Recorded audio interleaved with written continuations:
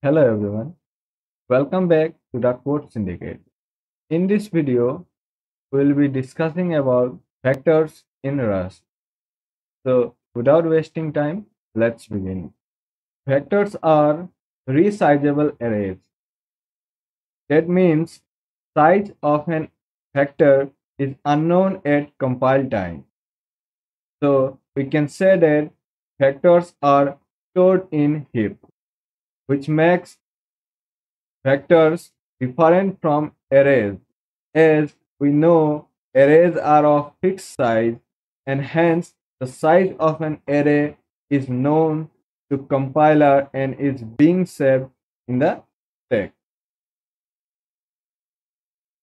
Vectors are growable and shrinkable at any time.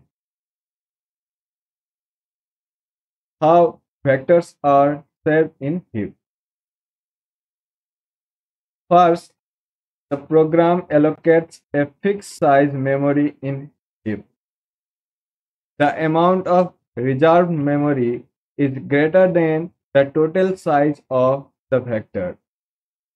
This is because at any time the elements inside a vector can increase, thus increasing the size of the vector. Let's understand this with this example. Assume we have a vector with 5 elements e1, e2, e3, e4, each element of size 4 KB. Now, size of the vector becomes 20 KB. The program allocates 30 KB memory for this vector, keeping in mind that extra elements can be added to this vector. Now, this means we can add 2 more elements in this vector. But the question arises, what happens when we add 1 more element thereafter? Let's have a look on the math part. We have 4 elements of 5 KB each, which makes it 20 KB. As we are adding 2 more elements of the same size, it will become 30 KB, which is equal to the allocated memory to the given vector. Now, the moment we add 1 more element, the vector is relocated in a new location in the memory with a larger capacity. Have a look on this diagram for a better understanding. How to declare a vector? We can declare a vector in 2 ways. Number 1, using vector new method.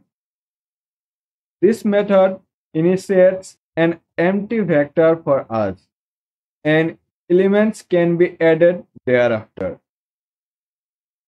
For example, let vector num. Now, this vector num is the name of this variable, the data type for this variable. That will be a vector of I32 equals vector double colon new. This code initiates a vector of I32 data type. That means only I32 type of data can be added to this vector. So this is the first method that we can declare an vector. Second method is the macro method. Let's remove this code and declare a vector using macro. Let vector num equal vector macro. Let's add 2, 3, 4, and 5. Here, this code creates a vector of numbers by default of type i32. Now let's print this vector.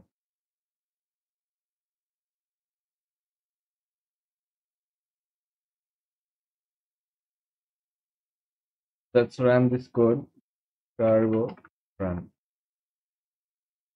Here you can see 2, 3, 4, and 5. Accessing an element inside a vector. We can fetch an element of a vector by index. For example, equals. Here we are accessing elements of index 1 of this vector. Here you can see this 2 is at index 0 and 3 is at the index 1. Now let's print this num to see if we get the correct result or not.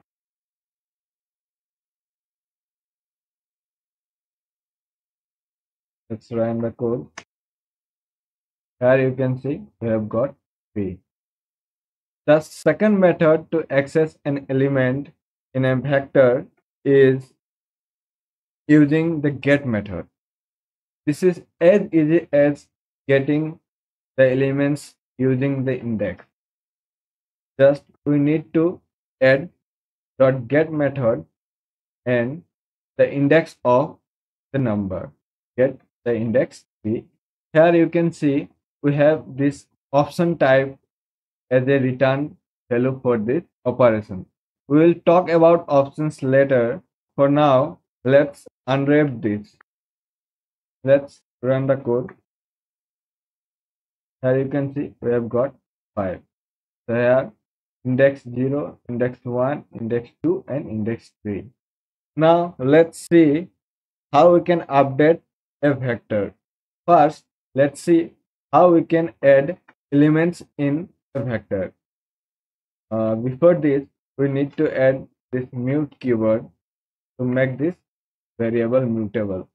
I have already talked about this mute keyword in the previous parts of my video. If you are not aware of this, do check my previous videos in this playlist. Now, to add elements in this vector, we need to call this push method. Now, let's say we need to add element 7 in this vector. So, put the number 7.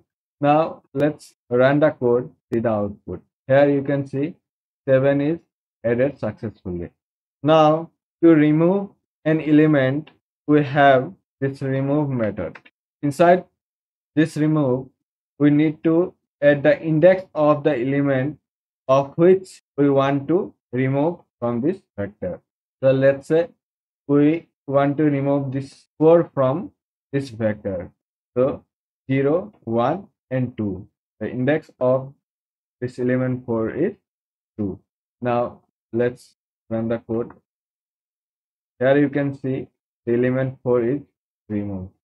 So this was it for this video. In next video, we'll discuss about hash map. So till then, stay tuned and thanks for watching this video.